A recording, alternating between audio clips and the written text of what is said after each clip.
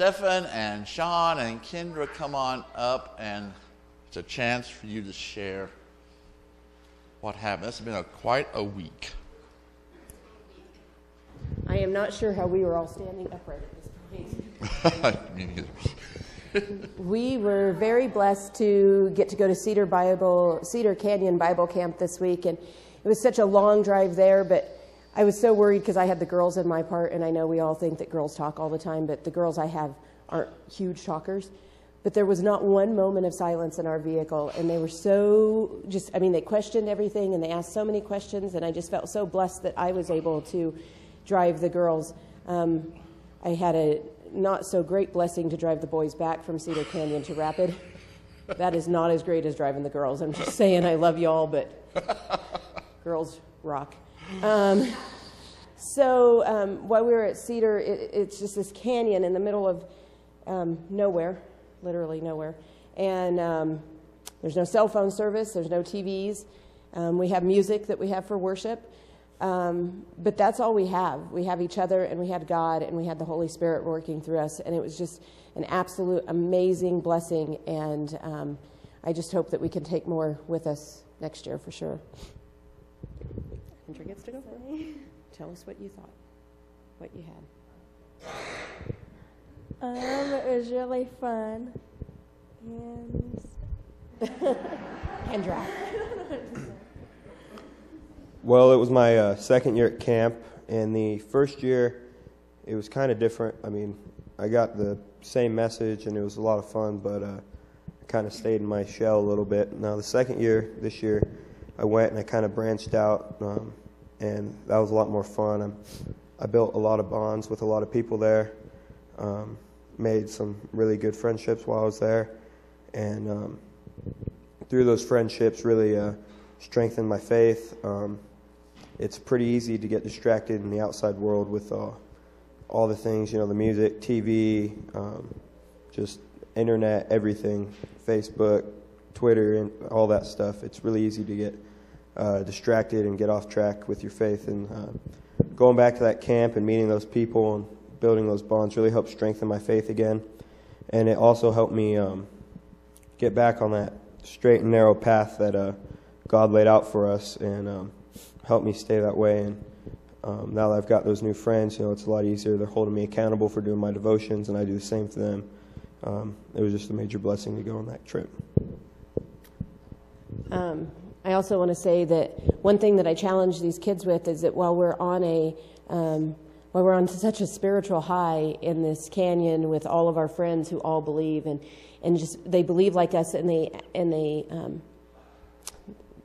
we pray together and we worship together and we hold each other when we're crying. And I just asked my group of people that we took 8 up, that we just stay spiritually connected through the community in Cheyenne Wells, and we become a personal mission. We take that mission to school, and we take that mission to our family, and we take that mission to our church, and we just be our standing stone so that God knows that we're doing everything we can, and people want to be like us and want to be Christians. And so I just ask for you guys, I ask a challenge for you to keep us all accountable and keep these kids, these youth, they're amazing people. And you just keep them high on this spiritual high, and, just surround them with your love and compassion, because right now it's a tough time for them and they really need that. So thank you. Thank you. And the people said, Amen. The Hebrew lesson this morning comes from Genesis 32, verses 22 through 31. Jacob wrestles with God. Jacob got up during the night, took his 2 wives, his 2 women servants, and his 11 sons, and crossed the Jabbok River's shallow water. He took them and everything that belonged to him, and he helped them across the river. But Jacob stayed apart by himself, and a man wrestled with him until dawn broke. When the man saw that he couldn't defeat Jacob, he grabbed Jacob's thigh and tore a muscle in Jacob's thigh as he wrestled with him. The man said, "Let me go, because the dawn is breaking." But Jacob said, "I won't let you go until you bless me." He said to Jacob, "What's your name?" And he said, "Jacob." Then he said, "Your name won't be Jacob any longer, but Israel, because you struggled with God and with men and won." Jacob also asked and said, "Tell me your name." But he said, Why do you ask for my name?" And he blessed Jacob there. Jacob named the place Peniel, because I've seen God face to face, and my life has been saved. The sun rose as Jacob passed Peniel, limping because of his thigh. The word of God for the people of God. Thanks be to God. I was looking up wrestling with God on the internet, and I found this, just to keep in mind. That's not going to be a fair fight, is it? If it is a fair fight, we know who's helping along. This is the third sermon in a series called The Chronicles of Freedom. I'm calling it The Struggle for Freedom. You've certainly heard a lot of things about our national freedom, our cultural freedom, our political freedom, world freedom, a struggle for that. But I'm going to talk about something else. I'm going to talk about a freedom that's deep inside of you and me. There's a fellow by the name of Eckhart Tolle. He is about my age, maybe a little older. When he was 29, he had a suicidal depression. He was at the end of his rope, and one night he could not get to sleep, and he said to himself, "I can't live with myself anymore." And then he stopped, and he suddenly asked, "Wait a second, who is me, and who is myself, and what difference does it make?" Have you ever asked yourself that question when you say, I can't stand myself anymore, or I can't believe myself? Who is that myself that you can't believe? It's like you got two entities inside of you. Well, for Tolle, it was a matter of suddenly realizing that this was an unanswerable question, and he just dropped into a quiet void, and all of that tension and struggle melted away. And he woke up the next morning with what we would call the peace that passes understanding. He was free from that constant tension inside of himself. Today we talk about Jacob. His name sounds like Yaakov, which is Hebrew for takes, gets, grasps. You remember he was born grasping his older brother's heel. His twin brother came out, and then here comes Jacob hanging on to his heel. And then he grasped his older brother's birthright, and then he grasped his older brother's blessing, stole it from him. And his older brother was ready to kill him, so Jacob hightails it to Uncle Laban's place. He meets the girl of his dreams at the well. And it turns out that that's her father, Uncle Laban. So he asks Uncle Laban for her hand in marriage. And Uncle Laban says, "Fine, I need 7 years of indentured servitude from you." Which was fine because he was so in love with Rachel. And the years just slipped by like months. And it came time then, the 7 years were up. He went to Uncle Laban and says, "It's now time to marry your daughter." And he says, "You will. Well, you will marry my daughter." And that night, Laban brought his daughter into Jacob's tent. And the next morning, he found out it was not Rachel, it was Leah. And he hops up and he stomps over to Uncle Laban's tent and says, "What is the meaning of this?" He says, "Well, in our country, we always have to marry the oldest daughter first." "Yeah. Gotcha." And he says, "Well, I want to marry Rachel." I said, "Well, that's fine. Now that my oldest daughter's married, you can marry Rachel. It'll just cost you another 7 years of indentured servitude." So he made a deal. He actually put the 7 years on credit. He married Rachel immediately after the honeymoon with Leah. And he worked the 7 years, and it was a wonderful time. With 2 wives, I'm not so sure, but it was a wonderful time. Read the rest of the story. It does not get much better. he says to Uncle Laban, I need to get some sheep and goats from you. And Uncle Laban says, fine, it'll just cost you 7 more years of indentured servitude. And he works for 7 more years.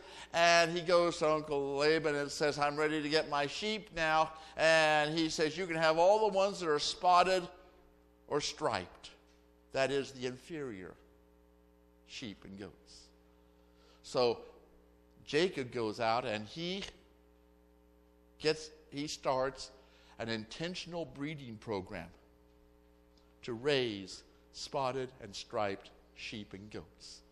And so he has hundreds of them by the time he's done with that program, and he takes them and heads back home. Well, of course, back home, there's Esau, his older brother, who wants to kill him.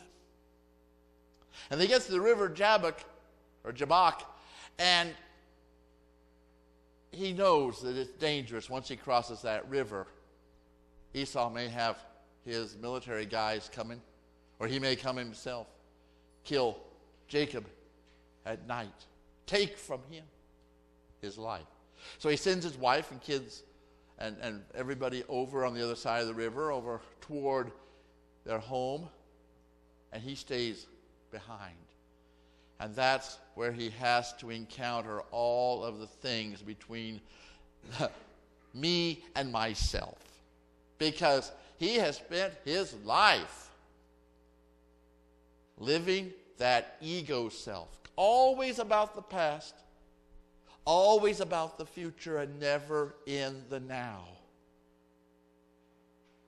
Now, it's good we have egos. We couldn't do what we do without egos. But we get to thinking that's who we are. I think of myself, I am a preacher.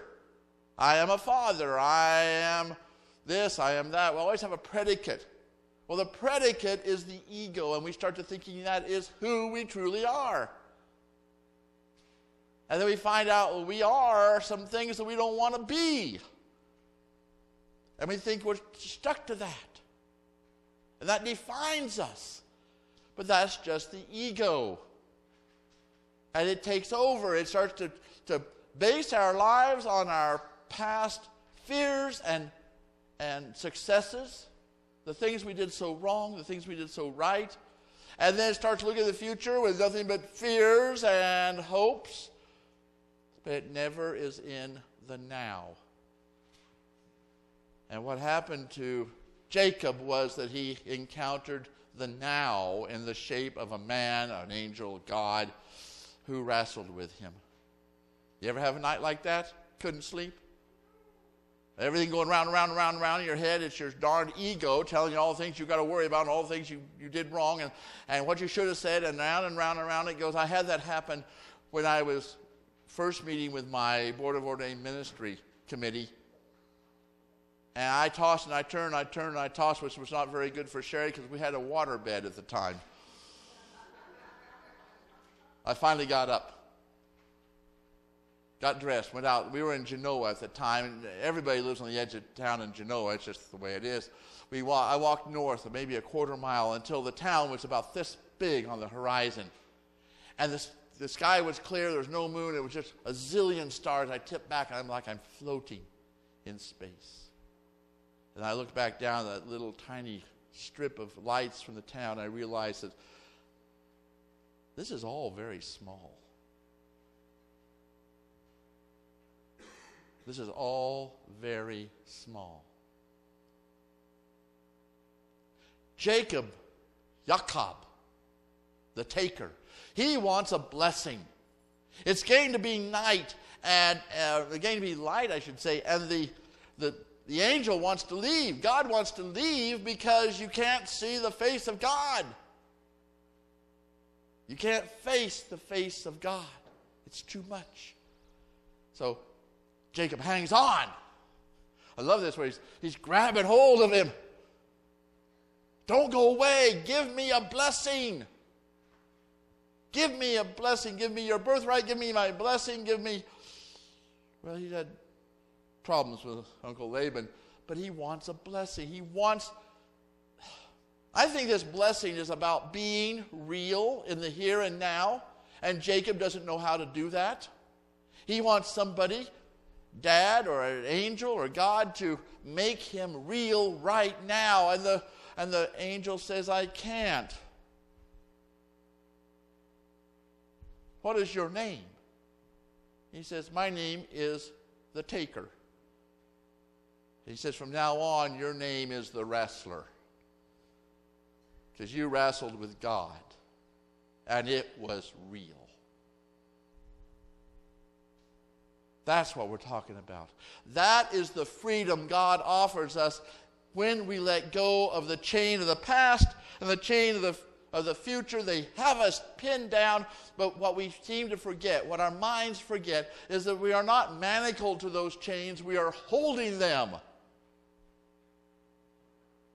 And we can let go and just be who we are in the here, in the now, and in a way that I don't understand. I keep talking about it, but I don't understand. God is in the present with us, watching the world through us, living life in each and every one of us. And there's nothing you can do that is eternally wrong, because you are dearly loved and you are dearly free.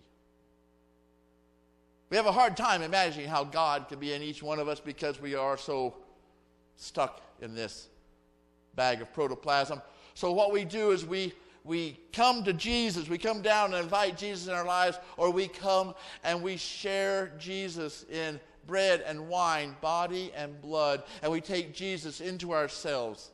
This is the altar call, the ultimate altar call, having you come down and accept Christ and to let go of all those things that are chaining you down. For Christ is with you, and you are not alone. Really not alone.